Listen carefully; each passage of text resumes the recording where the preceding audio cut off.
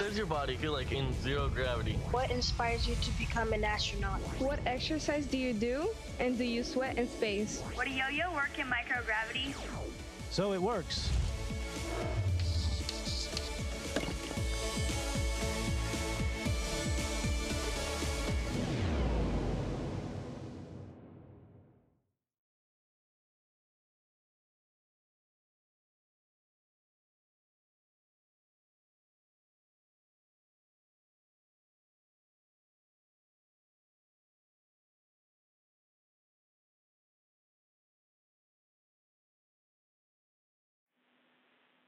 Station, this is Houston. Are you ready for the event?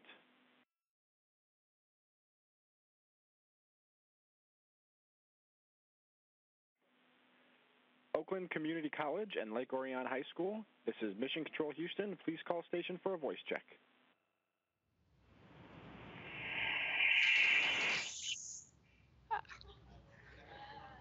Do I repeat? Station, this is Oakland Community College and Lake Orion High School. How do you hear me? Hello, is that Professor Martin? We've got you loud and clear. I'm Spencer Martin, and I've taught well over 15,000 students at Oakland Community College since it opened in 1965. There are no other former students who have looked down on me from such a great height as astronaut Drew Feustel. I'm proud to have had him as a student. Hi, Drew. Hi, Ricky. Thank you for joining 200 students from Drew's two Michigan schools, Lake Orion High School and Oakland Community College. We are at OCC's Auburn Hills campus with over 1,000 students participating in other classrooms. Now let's get to the student questions. Have fun. Hi, I'm Sam. I'm from Lake Orion High School. My question is for Drew. How did your time as a Lake Orion Dragon help prepare you for this mission? Well, Sam, what it taught me was that I needed to try to do better. I struggled in high school a little bit. I didn't do as well as I would have liked, and I realized early on, shortly after my time there, that if I wanted to achieve some great and fantastic goals like becoming an astronaut, that I needed to do better. And it set me up for success. I had some great experiences at Lake Orion High School, and that was a very impressionable part of my life, but I was glad to be there. I'm proud to be a graduate, and I was lucky from after Lake Orion to move on to greater things.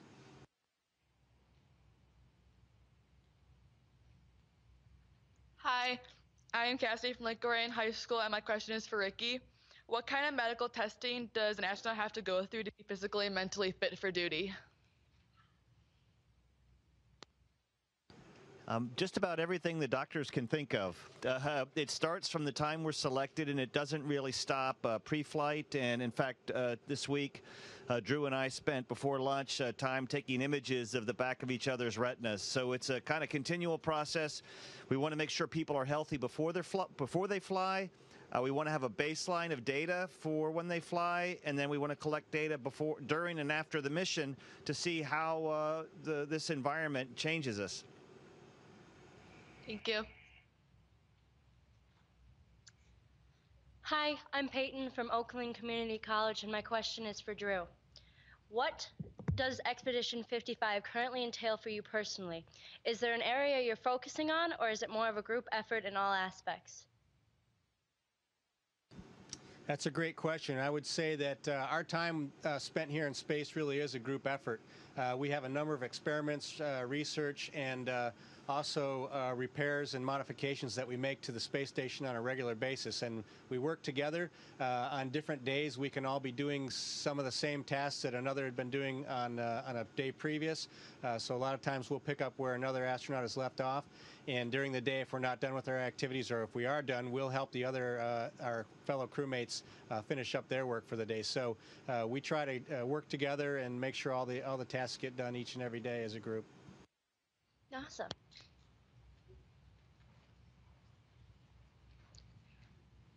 Hi, I'm Raj. I'm from Oakland Community College, and my question is for Ricky.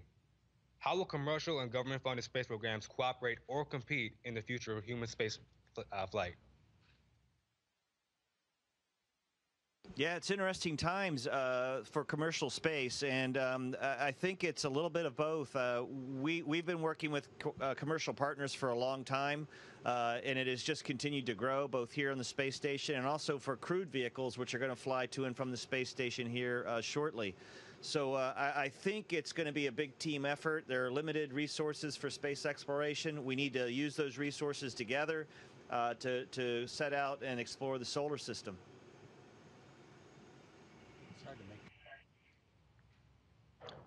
Hi, my name is Jacob from Lake Orion High School, and my question is for Drew. Who or what do you believe was your greatest motivator in your journey to become an astronaut? What drove you? Thanks for the question, Jacob. I was driven by just a desire to achieve the goals that I had set forth. You know, when I was young, I grew up watching a lot of sci-fi and fantasy shows about space exploration, and I always thought that that was amazing and that someday humans really would explore space. And then I learned one day about the achievements of my great-great-uncle and some of the work that he did early in his life. It didn't have anything to do with space exploration, but as a professional, he did some pretty amazing. He achieved some pretty amazing goals of his own, and that allowed me to realize that I had those capabilities in me, and that all I really needed to do was push myself and dig deep, and that I could achieve anything I put out before me. Thank you.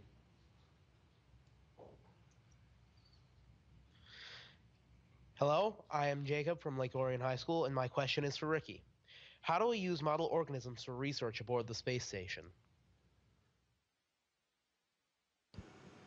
Jacob, we've been using simple organisms on the space station for a while. We want things that are easy to care for. They reproduce fairly quickly.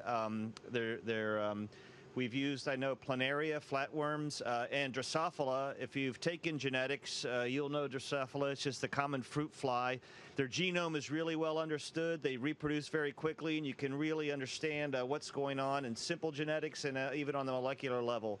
So those are two that leap to mind. We actually have a new piece of hardware that will help us with fruit fly experiments and better understand the environment that we live in and how it affects your genetic makeup.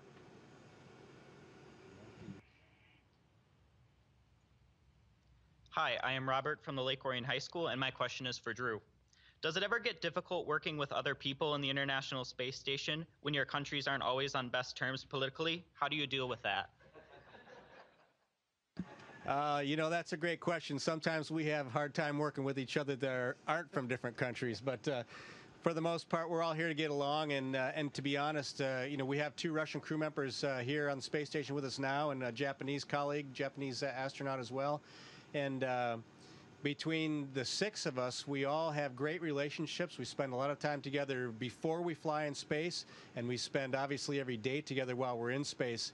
And I would say that the challenges of politics on Earth really do not transfer to the International Space Station. We are all here with a common goal, and that is to get the work done that we've been sent here to do. And that's how we work each and every day, and the politics is never an issue and never gets in the way, and we treat our colleagues like brothers and sisters, absolutely.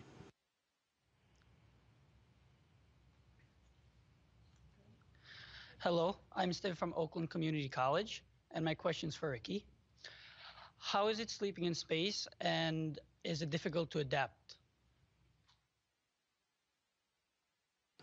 For me personally, I think that's one of the most difficult adaptations to coming to space is just trying to sleep in the absence or in microgravity environment. We are so used to, you know, you lay down to go to sleep, and here you can't. You're kind of up against a wall. It's a real challenge. We actually have a sleeping bag that we use. I use bungees to kind of bungee myself to the wall. And it just takes a little while, but probably after about a week or so, you start to sleep a lot better. And then as the mission goes along, your body adapts and adjusts, and you sleep fine. Good morning. My name is Marcella Carter, and I'm from Oakland Community College. My question is for Drew. Obviously, you studied and trained for becoming an astronaut, but now that you are in the field, what is the most unexpected thing that you have experienced in space? I would say the thing that has been most unexpected to me being in space is the desire to want to be back on Earth. And I think that's because when we look down on the Earth each day, we see its great, immense beauty, but we also know that our families and friends are down there on the planet. And so it's the great dichotomy, I guess, of the astronauts is that when we're in space, we want to be at home, and when we're at home, we want to be up in space. But so that was a big surprise to me, is the real desire to want to be back with loved ones, knowing that you're home and everybody was down there on the planet. Thank you. Hi, I'm Ryan Hammond from Lake Orion High School. This question is for Ricky. After seeing events like the Challenger explosion, were you ever discouraged from becoming an astronaut?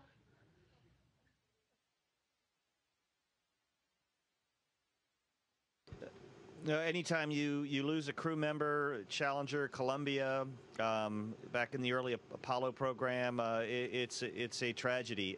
But the work goes on. Those folks, I think, would be disappointed if we stopped doing something that meant so much to them. So I think everything we do up here is in essence a tribute to the people who've gone before us and the people that have lost their lives to make all of this possible. So it didn't discourage me at all.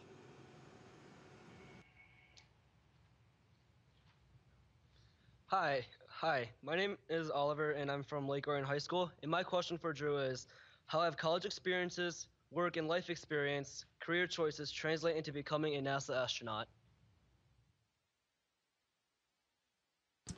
Well, I think the key is you have to decide for yourself what it is that you want to do, and that's what I did early on. I set a very high goal for myself of trying to become an astronaut. But to get here, I didn't do anything in my career that was specific to being an astronaut. I simply found something I loved, which ended up being geology and geosciences. And because I loved that work so much, I was quite good at it, or I thought I was good at it, and I was able to excel in my field. And that put me at the top of the individuals that were also applying to be astronauts. And so I think the key is set your goals high, find a job that you love, and find some work that you love, and that will allow you to do really well and make you more competitive ultimately for whatever it is that you want to do. Thank you. Hi, I'm Alec from Oakland Community College, and I have a question from Robin for Ricky. The space race of the 1960s serves as a catalyst for unity in our nation. How do you think a manned mission to Mars would impact our nation and international partners?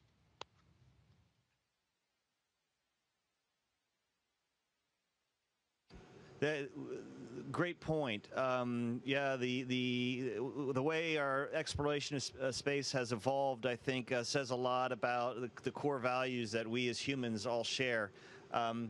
The International Space Station, I think, is showing us right now how we're going to go out and explore the solar system. It's going to be together, and we will be not United States astronauts or Russian cosmonauts or Japanese astronauts. We will be humans, and we will explore the solar system as a species, not as members of a political entity. And I think that's a real hopeful vision for our future.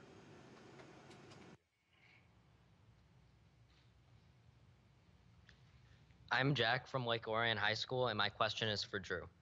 What is the greatest and possibly most challenging aspect of being on the International Space Station? And what's your solution to overcome this obstacle? I would say living with these guys. I think Ricky expected that. You know, I would almost say there aren't challenges. We've prepared for this for so long that we're ready to be here and we're ready to work. The challenge is being away from your loved ones. That's definitely one of the greatest impacts on our lives. But the fulfillment that we have in the work that we do and being here and being able to observe the planet like we do is simply amazing. And so the challenges are few. I would say the big one is just being away from home and being away from our loved ones. But it's just an amazing opportunity for all of us, and we're thankful to be here. Thank you. Hi, my name is Christina, and I'm from Oakland Community College, and my question is for Ricky. If in your lifetime you somehow came into contact with other life forms, how would you go about communicating with them and what would you ask them?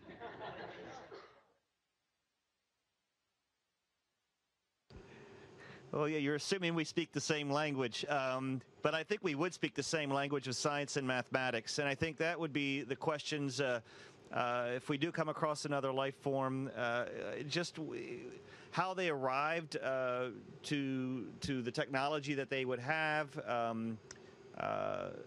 and how they utilize science and mathematics to help grow their society. I think that'd be a really fascinating question.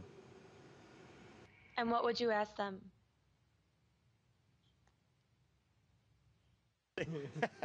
The obvious ones, take me to your leader, but I would ask them about their home planet. I mean, I think that our view up here, everyone goes home, I think, changed after looking at your home planet from our perspective. We're very fortunate that way, and I think I would ask them about their home planet and what it was like and what they meant. The questions you were asking us, I think, would be very similar to the questions I would ask them. Thank you. I am Hannah from Lake Orion High School, and my question is for Drew. What classes should I take now if I wanted to be an astronaut? I think right now, if you want to be an astronaut, you need to take classes based in mathematics and science, engineering, technology. Those are all very critical to the work that we do now. I think in the future, people with any degree will be working in space, and so you just space workers as we achieve the ability to live in space and have larger numbers of people in space or off our planet, maybe on the surface of the moon, maybe on the surface of Mars. There would be greater need for much broader category of people, workers that are in those places. But right now, the key focus is on mathematics and science and engineering and technology classes. Thank you. Hi, I am Berenice from Lake Orion High School, and my question is for Ricky. During your stay in space, what is one thing you miss about Earth the most, aside from friends and family? Weather. I think that's a pretty easy one. Just the sound of thunder, the smell of ozone from lightning, the breeze in your face, just changes in weather. The weather's always the same on the International Space Station, and we get to look down at the weather occurring on our planet. And I think I'll be looking forward to seeing that and experiencing that again when I get back home. Thank you. Hi, I'm Nina. I'm from Oakland Community College, and my question is for Drew. What is your greatest hope for humanity's future in space exploration, and what will it take to achieve that?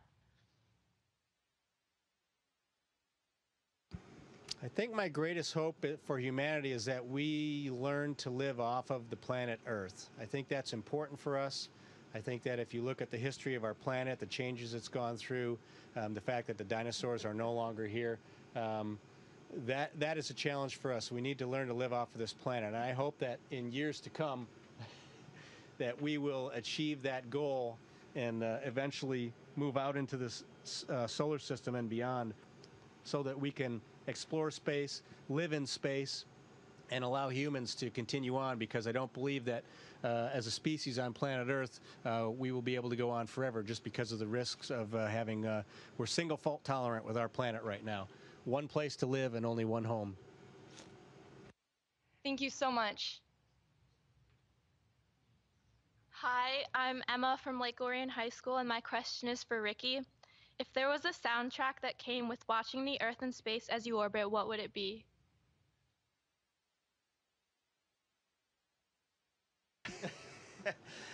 We kind of have one. We each loaded a small iPod with a lot of our favorite music, and you'll see people listening to music a lot up here when they're looking out the window, when they're exercising, or even while we're working. So I think much like on Earth, we would each have our own soundtrack of our own personal music selection, and fortunately we're able to carry that with us.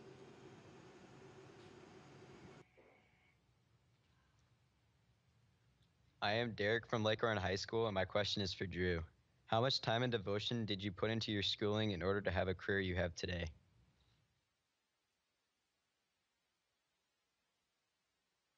Well, I went to school for 12 more years after high school. I first started at Oakland Community College for 3 years and then went on to Purdue University for 3 more to achieve my bachelor's degree, stayed for another 2 for a master's degree, and then 4 years in Canada at Queen's University for my PhD. So basically double the time I spent in high school. All right, thank you. Hello. By the way, thank you for your service to our country. I am Helena from Oakland Community College, and my question is for Ricky. If you could see anything you wanted while in space, what is the one thing you would like to see and why?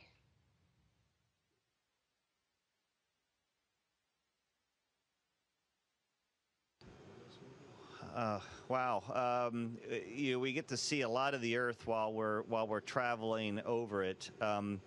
I think I would, is kind of an idealistic view, but I'd like to see the Earth as peaceful, to be as peaceful as it looks from above. The Earth is a remarkable planet. It's incredibly beautiful. Like Drew said, we spend a lot of our time thinking about, boy, I'd like to be there and I'd like to be there. But you know, intellectually, that it's not everything that's happening on our planet is beautiful and peaceful. And to have the Earth be like we see it would be a remarkable thing. Thank you. Hi, I'm Dave from Lake Orion High School, and I have a question from Oliver for Drew. How has collaborating with other astronauts with different backgrounds and cultures changed your perspective on the world? Well, I think that's a key component of the work that we do up here. This is an international space station. We do train and work with astronauts from all over the world. And I think that allows us, each of us as astronauts, to have a broader view of humanity, understand that our differences are oftentimes petty, and that all challenges can be overcome. If you just look at how magnificent the International Space Station is, how large it is, the type of work that we do up here, and the fact that we've been living here in space for 18 years nonstop, and the Russians on their space stations before that with international partners participating, you realize that it really is an asset to have those multiple nations participating and multiple cultures involved in the work that we do here. In fact, it's key to our success. Thank you. I am Megan from Oakland Community College, and I have a question from Robin for Ricky. Why haven't we been to the moon for decades, and why are we going back?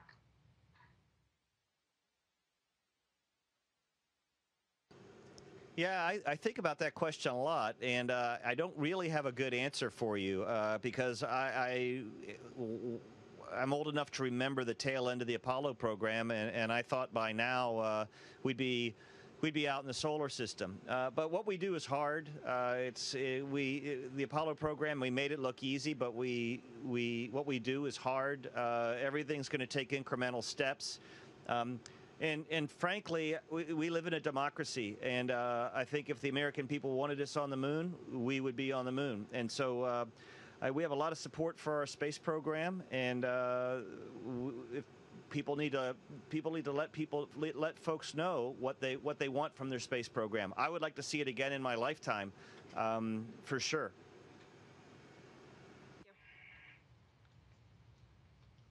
Good morning. I'm Marian Janopoulos, the superintendent in Lake Orion.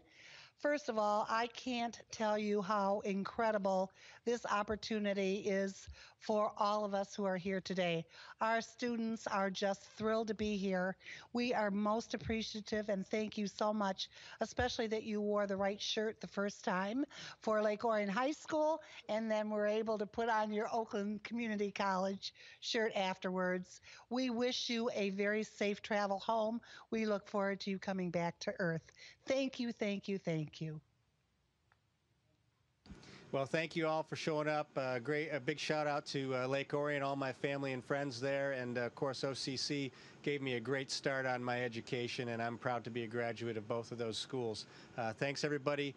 Best of luck in all that you endeavor to do, and keep following us on nasa.gov. Stay tuned into what we're doing, and hopefully you can become a part of this great space station or whatever exploration we're doing in space when it comes time. So thanks again. Take care, everybody.